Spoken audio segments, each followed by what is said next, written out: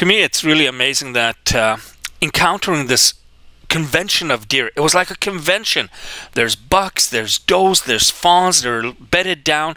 This is fall hunting season, and for most part, all you should be able to see is the deer as they're taking off like shot out of a gun because they're scared. But it's like they know that when you're with a camera, you mean them no harm. And it's not only deer. In the last few years, Cindy and I have encountered so many different wildlife that have not exhibited any fear.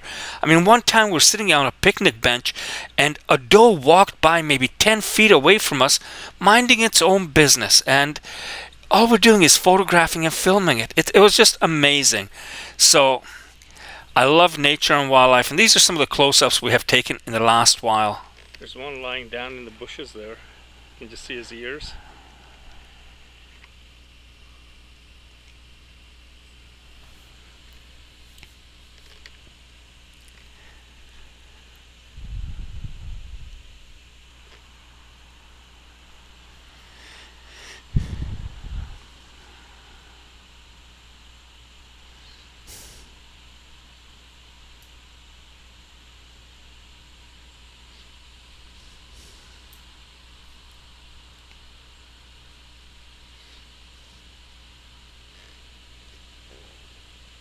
I came across this grouse September 30th, and again, I'm leaving the film unedited, and it was just amazing. You're out there in the wilderness, you're wandering around, you see a bird, and rather than flush and fly away or run away or hide, it starts eating, feeding.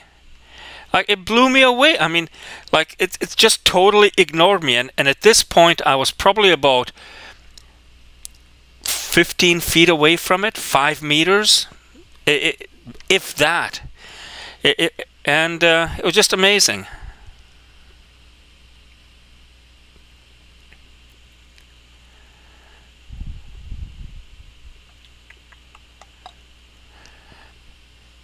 Even when you make noise to get its attention to turn around and maybe face the camera, it just goes about its business, like not caring.